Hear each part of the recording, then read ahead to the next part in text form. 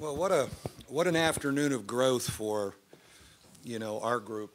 Um, I'm really proud of our team. We were heartbroken in Los Angeles the other night, and to finish the way we did, I thought we put two halves of offense together. We haven't really been able to do that in these last three games away from our building, and so many guys in new roles made big plays in a big game in a big atmosphere. So I feel we can grow off of it. This guy to my right continues to look like one of the best frontline players in the ACC. He's just getting better and better and better.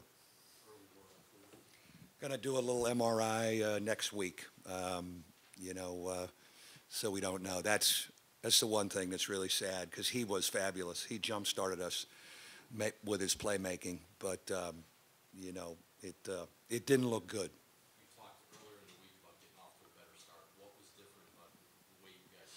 I thought we swung the ball and moved the ball better. We didn't hold it. We have a tendency sometimes after three passes to hold it or ball screen too early. I thought we got post touches to Johnny and Jawan that helps our offense. I think we had 20 assists today, which, that's a little bit of how we play offensively.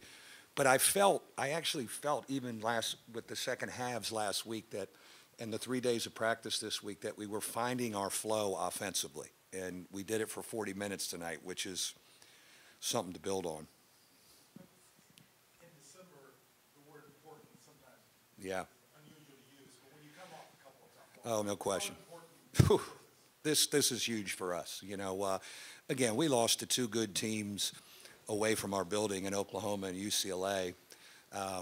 If you get out of this stretch 0-3, you're digging out of a hole for a while. But this is a quality win for us. Purdue's going to have a heck of a year, especially when they get into the Big Ten.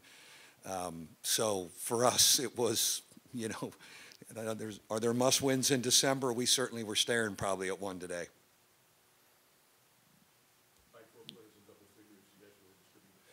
Yeah, we were moving good. I think, again, it's something to look at. But I think we've been trending that way. I think we've been trending better offensively. Again, starting with the DePaul game up until UCLA, it's been second half offense. We haven't been able to do it for 40. But I thought today we got out of the gate and we played good offense, smart offense for 40 minutes, close to 40.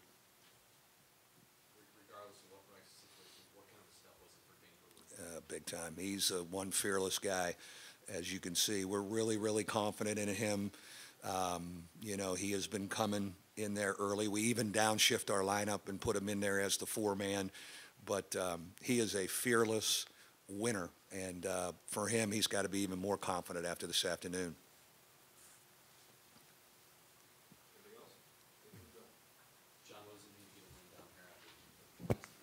Yeah, it's huge. I think every time since I've been here, we've been up at half by about 10, and then we've kind of let it get away from us in the second half. It's kind of a similar situation today, but we closed it out. Like Coach said, they're a great team. And that's definitely big for us, and hopefully we can keep trending upwards. What allowed you to close out a post-game? You talked about it. Yeah, it's just guys making plays. We're kind of younger group right now, but with time down the stretch in the last 5 minutes, guys are going to start making plays. And like we did today, we made free throws, made some big shots, and got key stops. So that's definitely good. Hopefully we can use that as momentum moving forward.